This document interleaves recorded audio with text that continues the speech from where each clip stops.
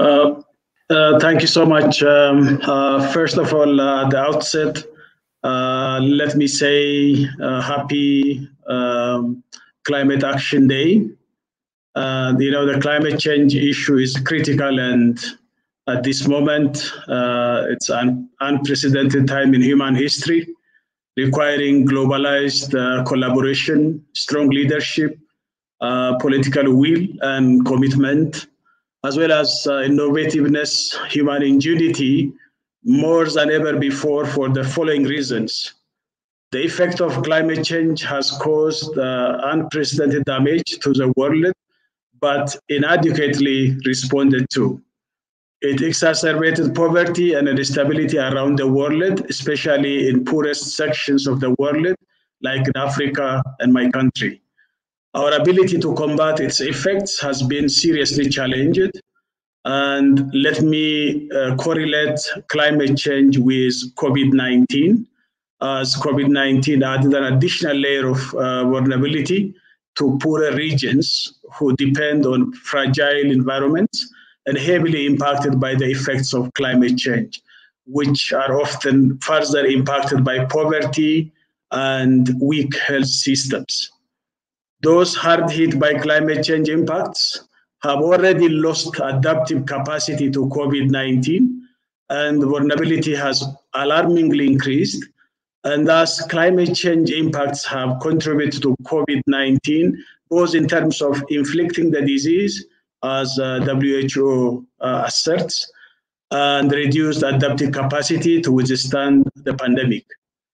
Even though the shutdown measures in response to COVID-19 have yielded some mitigation effects, our already meager efforts towards climate change adaptation have been another severe challenge. Hence, responses to climate adaptation are now under serious threat. So climate change is therefore an existential threat. If COVID-19 contributes to be there for indefinitely, for longer time, our capacity to adapt will rapidly and sharply continue to decline. So therefore, this calls for a new understanding of the situation and collaboration towards climate change adaptation in the context of the third world countries, like in Africa. Immediate COVID-19 crisis we are facing today has much to teach us about an even more existential threat, that is the climate change itself. What we have to take out of our short-term experience of COVID-19 responses to combat climate change. Number one, when we stand together, we can be more resilient. COVID-19 has taught us how to collaborate, be creative, and stand together, set up with new measures and innovations. Many of its response measures have been undertaken through solidarity and collaboration regardless of geographic, racial, class, and gender differences. The whole world has shown extraordinary solidarity to protect humanity and human civilizations.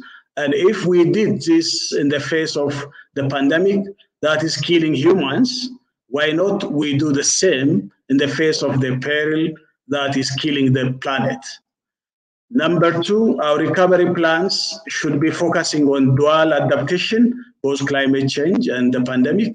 So therefore, we have to have ambitious targets to manage a safe, green, and sustainable recovery from the COVID-19 crisis. And green recovery can be very effective in combating adaptation and mitigation measures in the context of the third world, which will use digitalization to boost jobs and growth, secure the resilience of societies, and put the health of our environment first.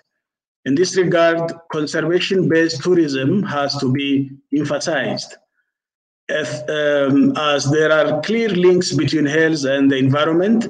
Biodiversity loss and proximity to wildlife can create the conditions for illness to spread. Research suggests that the emergence of new human disease is closely linked to loss and degradation of our ecosystem and habitats, which in turn is driven by climate change. resource extraction, urban and agricultural expansion, and pollution, and among the others.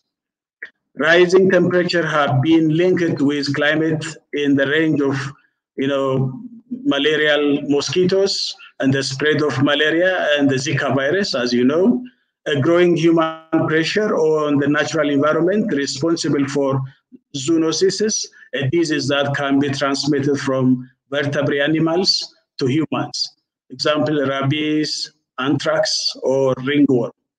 Other environmentally related illness such as climate, lung, and heart conditions due to long-term exposure to pollution make viruses like COVID-19 even more dangerous. However, according to the IPCC Assessment Report 5, biodiversity can act as a buffer against the spread of pathogens. Healthy ecosystem translate into resilient and healthy societies. Biodiversity conservation, climate mitigation, and overall environmental protection can serve as a confluence to halt the effects of climate change and COVID-19 as diseases that are caused due to environmental degradation. Therefore, focusing on nature conservation can both mitigate carbon emission and disease proliferation, by creating green jobs towards enhancing adaptive capacities for millions of poor citizens in developing countries. Now we need a strong commitment from political leadership and the school system. The teachers and the students can participate in this regard. When I say political leaders, they must learn from their short-term pandemic response to COVID-19 and demonstrate strong and renewed commitment to combat climate change. They have to be transparent and bold enough in their domestic policies towards climate change. I hope the upcoming election, which will be concluded today or tomorrow by the United States people, will give us some room for political engagement of United States, which is a very important country for climate change. They have to be able to build trust among the global public and the institutions in their practical responses consistent to their policy rhetoric. The last but not least, they have to demonstrate their commitment by securing funds that can meaningfully build the adaptive capacity of vulnerable segments of the world. Here in Ethiopia, we have schools in forest program where our students and teachers participate. And we have climate resilient green growth initiative where we go for climate smart agriculture, green energy sources, renewable energies, and green legacy initiative where 9 billion tree seedlings were planted and teachers and the students were actively engaged and continue to engage in these programs. So thank you very much for having me in this program, and let me conclude my speech at this moment.